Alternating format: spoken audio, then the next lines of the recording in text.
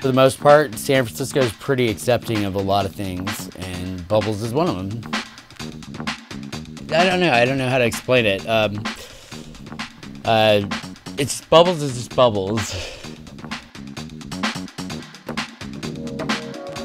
I hate to say that Bubbles is the fun me, but I mean, Bubbles is just my character that I like to go out as, and it's fun. Bubbles is more kind of like, it's like a toy. Also, I do have my little tag that I put up everywhere around town. It says "Shut up and dance."